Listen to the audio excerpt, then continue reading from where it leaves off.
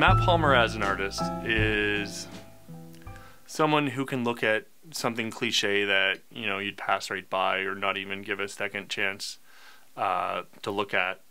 I'm someone who looks at that and kind of really explores it a little bit more. Maybe puts a spin on it that nobody else has spun before.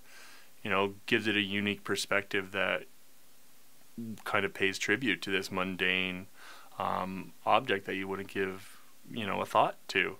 I'm someone who can really highlight and kind of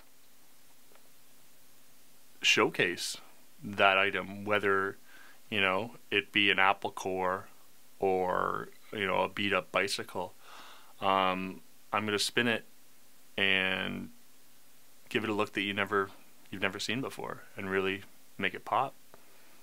When I was living in Halifax and when I was out in Vancouver, I saw a lot of street art, and that's something that's really kind of resonated with me.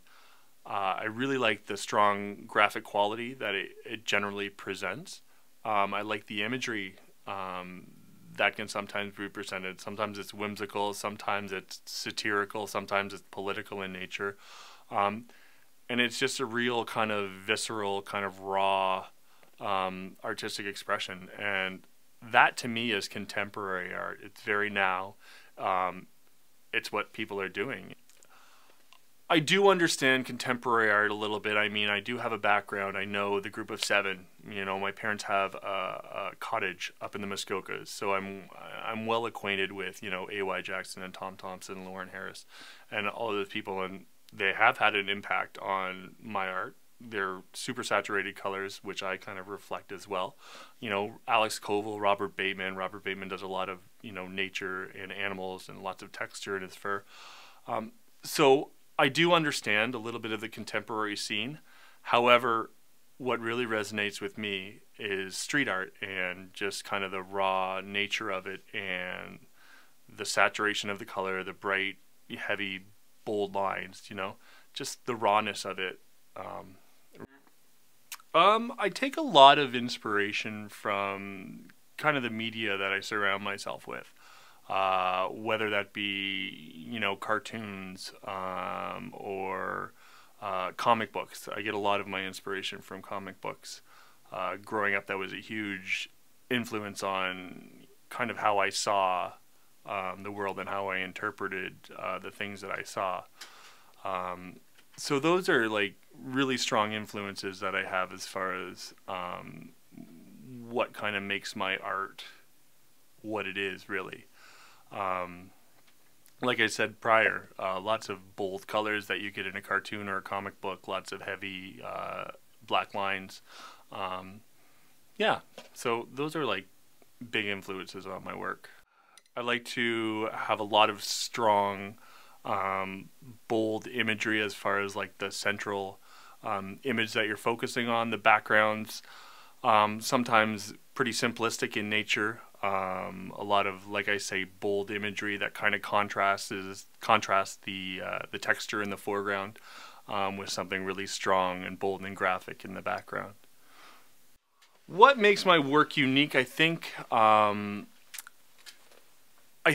the juxtaposition that I kind of portray in my work is rather unique. Like, I really push the natural textures as far as like fur and bark and things like that. But then, like I said, I like to hit it with that heavy outline, that heavy black line. Really makes the colors pop, really contrasts the natural textures that I'm portraying in my work. The color saturation is another thing that really kind of makes my work unique. It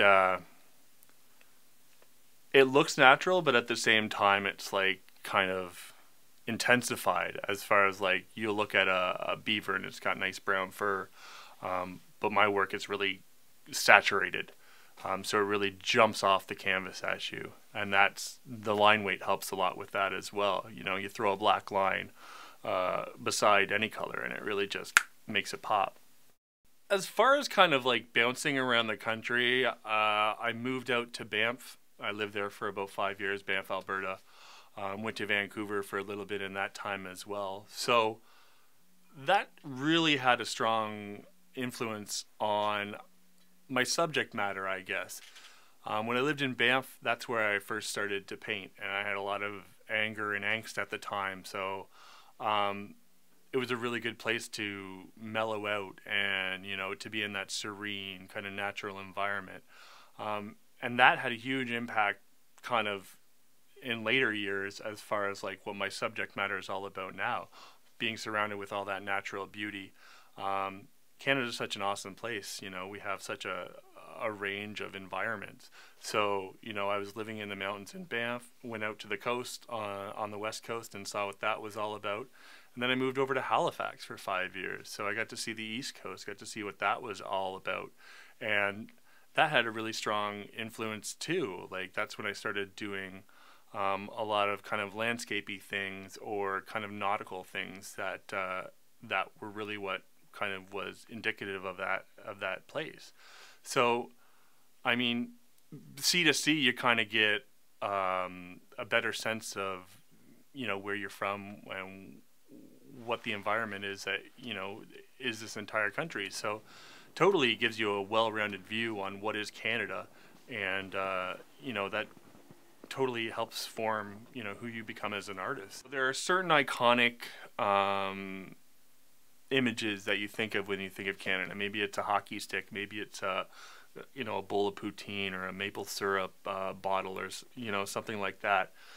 But I think Canada is a lot bigger than that. You can't really like boil it down to a certain image or a certain thing.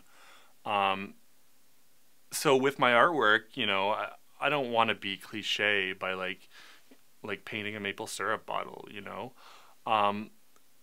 Now, some people may say, nature is cliche as far as Canada goes, but that's kind of where I am right now. And I think anything, that as an artist we come across, we choose to interpret it, and that can make it kind of an iconic image, whether it be, a beaver or a moose or something like that, or whether it's, a crumpled up pop can on the sidewalk.